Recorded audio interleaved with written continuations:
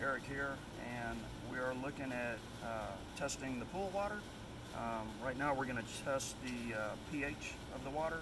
It's important that, keeps people's eyes from burning and everything.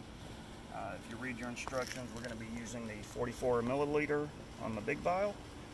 We're going to rinse it a couple times. When you go to get your sample, hold it upside down, nice and deep.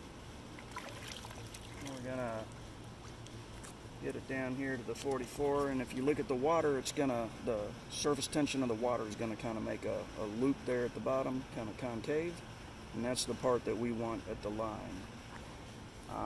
When you're doing your test, stay away from the jets shooting the water into the pool. If you have automatic chemical feed, that's where the chemical is being fed into the water, and you're going to get a false read. So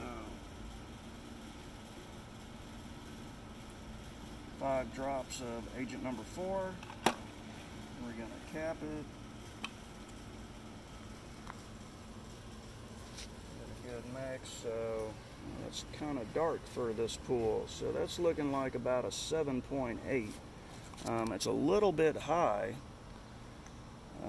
but it's, right there. I don't know that I'm going to actually add some acid to bring that down this morning. May test it later on this afternoon and see how it looks and go from there. So remember, if you do need to make an adjustment to the pH, before you do that, you need to have your alkalinity level where it needs to be. That's kind of like a stabilizer for the pH. So that's how you test your pH in your pool. Thank you very much.